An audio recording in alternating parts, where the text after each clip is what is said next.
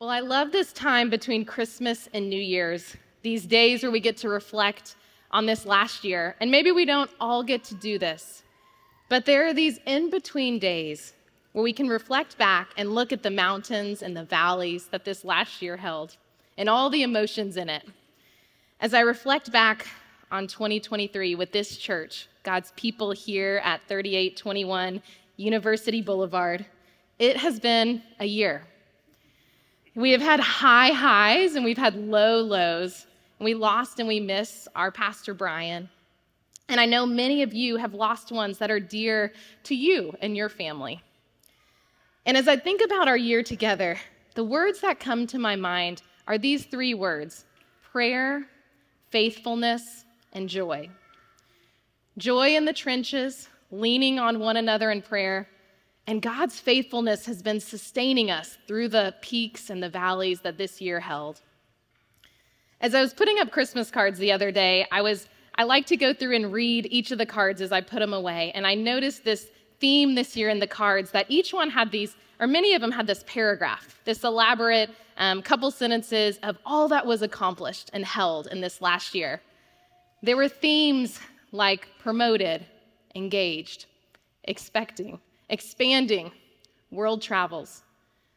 And as I put them away and I was reflecting on them, not one of them said words like grieving, waiting, longing, diagnosed. And I wonder for you, what would you put on that Christmas card? Did God show up in mighty big ways, and was it a big year for you? Or perhaps you're grateful that you made it, that you're here, and that God is still faithful in that. Last week on Christmas, we focused on Jesus' birth, that very first Christmas morning. And now today we're going to focus on those days after Christmas. Christmas has come and gone, yet the church calendar actually wouldn't agree with us. They would argue that Christmas is not defined it's not one day. It's actually, we're in the 12 days of Christmas, according to the church calendar. And as a way to remind us of this, that Christmas is not just a one-day thing, we notice our Advent wreath, and the decor is still up. But whether our church calendar agrees with us or not, as we in our homes take down the Christmas decor and we put up the lights, it feels a little less loud and a little less decorated. It feels as if we're in those days post-Christmas. What now? What next? Often when we think about Jesus, I tend to skip from Jesus' birth straight into Jesus in his 30s, doing miracles and ministry, and we forget that in-between space. And today, we're going to talk about those days, those couple years after Jesus' birth. So if you would open up your Bible to Matthew 2, that's where we'll be today, Matthew 2, verses 1 through 12. And as you turn there, let me pray for us as we open God's word. Lord, would you give us ears to hear, eyes to see, hearts to receive what you have for us this morning. We thank you that your word is living and active. Lord, would you prepare us on this New Year's Eve for 2024 in the ways that you are leading, that you are calling. We are here, Lord. We are listening. In Jesus' name, amen. Well, let's start in verse 1 of Matthew 2. It says, after Jesus was born in Bethlehem in Judea, during the time of King Herod, Magi from the east came to Jerusalem, and they asked, where is the one who has been born of the King of the Jews? We saw his star when it rose and have come to worship him. Now, I want to stop just 1 second while we're reading, and there's a couple of things you need to know about this story and the Magi. If you might have heard this word, the Magi, also referred to as the wise men. And they were these non-Jewish people who studied the stars. Think like a star-led wizard or a sorcerer. And if you think of the word magic, that can help you remember Magi. And now what you need to know about the Magi is to the Jewish people who Matthew, this book, is written to a Jewish audience. To the Jews, these people, the Magi, were the outsiders, the idolaters. They were the ones who studied the stars. They didn't study our God, the God of Israel. They worshiped the stars. And it's in this moment that God uses the very thing that the Magi loved as the means to lead them to himself. God comes to them where they are to lead them to Jesus.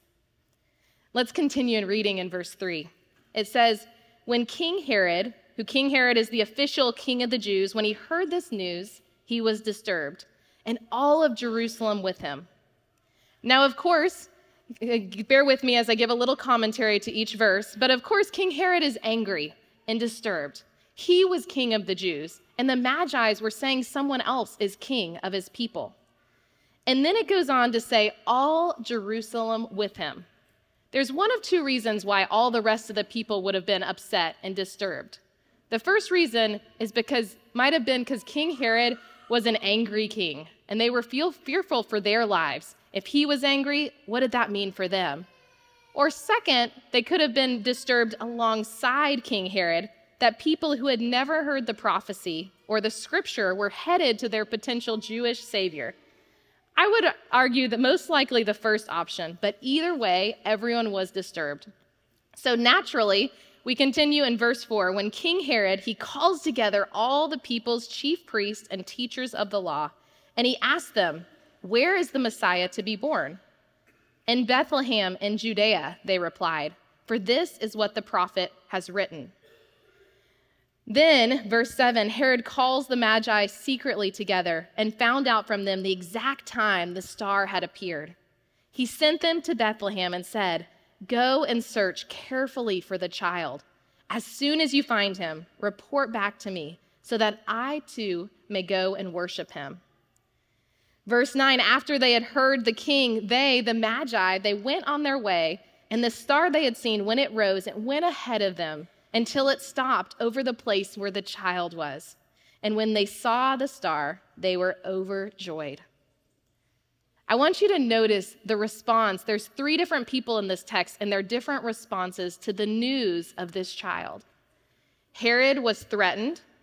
The chief priests and the teachers, these Jewish leaders, they were indifferent. And yet the Magi, the outsiders, they were in awe. Or in verse 10, as it said, they were overjoyed. The reason this is interesting to notice is because the Jews in the stories were the ones who knew the prophecy. They had heard the Old Testament scriptures. They knew from their parents, from their grandparents, from their great-grandparents, they would have said, yes, I know the Savior will be born in Bethlehem. Yes, he will be a descendant of Judah. Yes, he will be our king. And yet, as they're hearing in the scripture, as they're hearing that their prophet, their Savior, their Redeemer might be here, might be born, there's no record of movement. I can relate to this posture that they have. I'm busy, I'm tired, I'm worn out, and they're just saying, they can go and check it out. I'm sure we'll hear if it's real and if it's true. They can drop a pin. I mean, it's highly unlikely that God is going to use those people to reveal himself. And that's the temptation for us religious people. We can often feel like we are able to coast because we already know all about God. And then we continue in verse 11. It says, on coming to the house, they saw the child with his mother Mary, and they bowed down and worshiped him. Then they opened the treasures and presented him with gifts of gold, frankincense, and myrrh. We see this is that very first Christmas when gifts were given to someone. They encountered Jesus, they worshiped, and then they gave gifts. And then our final verse is verse 12. Having been warned in a dream not to go back to King Herod, they returned to their country by another route. On New Year's Eve today, this is a day more than ever that people are thinking about, reevaluating, making goals, creating a vision board, picking a word. And it's a day when the world is saying all you need is perseverance, grit, and determination to create a new, better version of yourself. No Times Square ball required. The interesting thing is that there's also the shadow side of New Year's Eve resolutions. When people discover that grit simply isn't enough, that self-help books don't satisfy our soul, and that perseverance can run out. There are actually 2 holidays in January where people, they're national holidays that people commiserate in giving up their New Year's Eve goals together. Did you know this? On January 12th, it's called National Quitters Day. And then on January 17th, it's called Ditch New Year's Resolutions Day. On average, less than 10% of people are able to keep their New Year's resolutions. One article ends with this encouragement and solution. It says, of course, if your 2024 plans don't pan out, there's always 2025, which is almost here. You know, New Year's brings out this desire to change, to grow, to get better. Alongside this reality that change is hard, new habits are difficult, and always improving can be exhausting. And it's in this world of earning, of striving, of self-help, of trying to build our own little kingdoms that God enters in. He's always been here, but he comes to us, God with us, in the form of a person, in the flesh, and his name is Jesus. Instead of giving us a book of rules to follow, God gives us himself. God took on flesh so that we can know the answers to our deepest needs, so that we can know who to point to, who to say is our King, where to receive abundant life and forgiveness and the rest that our souls long for. God is on the move and pursuing us and loving us. The question is, how will we respond as we encounter Jesus? Will we have fear like Herod? Will we be complacent like the chief priests and the teachers? Or will we be in awe like the Magi? The Magi story in Matthew 2 is this beautiful picture of who God is and how God will go to every length to show us his love and to draw us to himself. The Magi story gives us this beautiful New Year's resolutions to follow. Follow the light, encounter Jesus, be forever changed. And I want to go through these 3 together. Follow the light. The light not only came into the world, but the world was drawn to the light. Do you ever get so lost on the path that you forget the destination? Perhaps this isn't you. I know for my husband, Steve, he gets laser focused on the destination. He says no bathroom stops when we're driving, pedal to the metal, unless there's a Buc-ee's, that's the exception to the rule. But he gets laser focused on the destination. And I'm someone that enjoys the journey. I enjoy taking a detour, stopping at a gift shop, and enjoying the path along the way to the destination. You see, I can appreciate that God gave the Magi a star to follow, not the exact play-by-play instructions. There's room to rest, to take breaks, and to stop at that gift shop. For the Magi, God provided a star to lead them to the destination, to follow the light. For us, God provided Jesus, who claimed to be the light of the world. He promised that whoever follows him will never walk in darkness, and he gave us his word to help us follow him and know his voice. What we find in this story of the Magi is that the kingdom of God is wide enough, not just for the outsiders, not just for the insiders, but for the outsiders, not just for the Jews, but for the Gentiles, rich and poor. It's not just for the ones who have it all together. It's not just for the ones who can pray out loud. It's not just for the ones who are at church. The kingdom of God, his love, his grace is here for all of us, pursuing us. Whether you are a lowly shepherd or a wealthy Gentile pilgrim, there is good news. The light of the world, Jesus, he sees you. He loves you. And whether you feel far from God or distant or unlovable, God loves you and sees you. And he's become flesh in the person of Jesus for you. Follow the light. You know, it doesn't take much searching to see the darkness in the world. As the death count rises, as war continues, as evil surrounds us, perhaps you experienced darkness in 2023 firsthand. And it's in Jesus' life and work that we find that there is this unshakable hope. When Jesus was resurrected from the dead, God defeated death and evil and sin, and it no longer had the final word. The light of the world, Jesus, shines in the darkness, and the darkness has not and will not overcome it. Follow the light. Second, encounter Jesus. As the Magi encountered Jesus, what was their response? Their response was to bow down and worship, to get low. They had spent their entire lives searching the stars, and they stopped their life's work because they found the answer that they had been searching for. They found someone worth following, and it impacted everything. The beauty of the good news of Jesus is that it's not something that we can produce or manufacture on our own, but it's what we need most, and it's what others in our lives need most as well. In a world that says, try harder, produce, accomplish, the Magi come and get low. They surrender their lives to Jesus. It almost seems counterproductive. I'm someone that I'm type A, I like to accomplish, I like to do things. It seems counterproductive to sit with Jesus, to try to look to encounter God. And yet, it's in this encounter with Jesus and getting low that the Magi are transformed. Haley Ruth Barton explains the transformation this way. She said, this transformation, it goes deeper than behavioral tweaks. Jesus causes change at the core of our being. You see, we are unable to save ourselves, but God sees our exhaustion, he sees our brokenness, and he says, I am here. Come to me, and I will give you rest. Follow the light, encounter Jesus, and lastly, be forever changed. Verse 12 mentions how the Magi went home by another route. They departed another way. And on a surface level, this could have simply been an update in their travel itinerary. But I believe this is an indicator for us, how God's leading in our lives. It changes us in the way that we go. That as you encounter Jesus, it changes you. It changes how we see others. It changes our ability to love and forgive.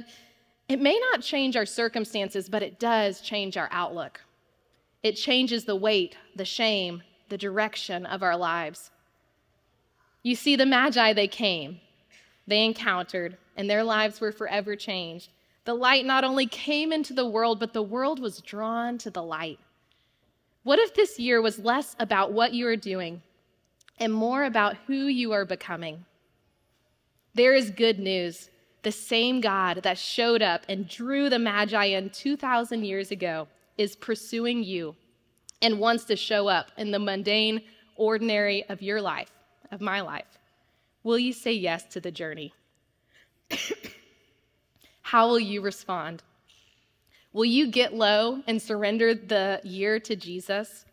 There is so much transformation that God is longing to unleash in 2024.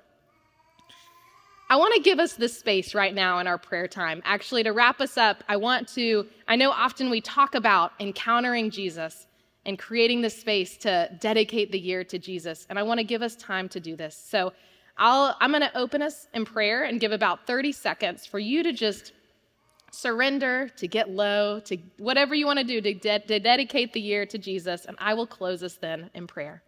Would you pray with me? Lord, we pause right now and we get low and we surrender and dedicate this year to you, whatever that might look like. We pause to do that.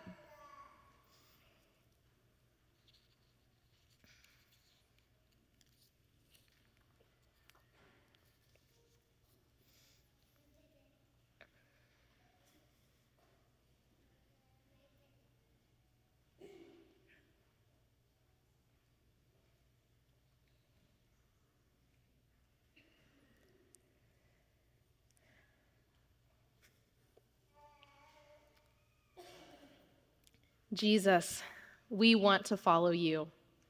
Dethrone false kings in our lives.